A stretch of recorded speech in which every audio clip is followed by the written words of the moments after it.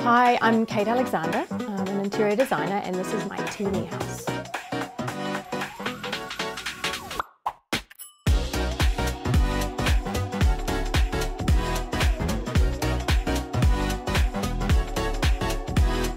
It was really exciting to get such a great blank canvas to work on.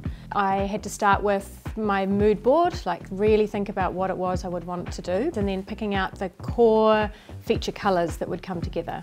Blue is one of my favourites, especially half resolution blue. I have a dining table actually in the exact same colour at home. I'm a big fan of primary colours, so red and yellow, and then purple. I love how yellow goes with purple and blue. And then there are a couple in there that are my mainstay colours, like Blackjack, that is just my black that I always go back to. So I saw this as a great opportunity to replicate and own some of my favourite pieces of furniture that I know I probably won't have the opportunity to have in real life. One in particular is the little dining chair you see. That's a replica of a chair by an American company called Dims, who did a collaboration with Dusen Dusen, where they put their colours on the existing design. So that's a little replica there, that was fun. And the bath too actually is a replica of an in-residence bath. I made the bath and a couple of other things with a 3D printer. I'm very lucky that my partner has an old school 3D printer and I've loved the challenge.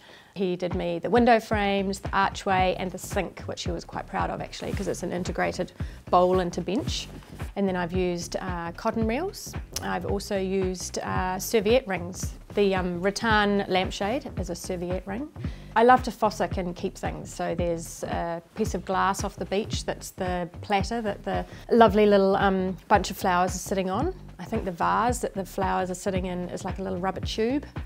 I love the idea of being able to paint a headboard. Some of these things, wouldn't it be great to just make them in real life? So that's just 2 pieces of balsa wood and it's taped on the back and then painted, and then I hand painted the little detail. I've cut out some windows and archways because I really wanted to have a view that went from one room to another. I love the idea of having door frames painted different colours, and I think it's something that we generally don't do. They are printed from the 3D printer, but you could equally make them out of plasticine or balsa wood. And I did some old school stenciling. I wanted to do a little tile in the hallway, so that because the floor is a really important part of doing a tiny home. When you're doing your potato print, the little mini Jersey bennies are the perfect size potato to use for that. For me, it's the details that make it feel real. The paint splatter on the floor makes that, it kind of makes you go, oh okay, this is an art studio. That was fun to do, but you probably want to do that either outside or just be very careful because you don't want to paint splatter your background in your house of other things that are around. They're more dribbles probably than splatters.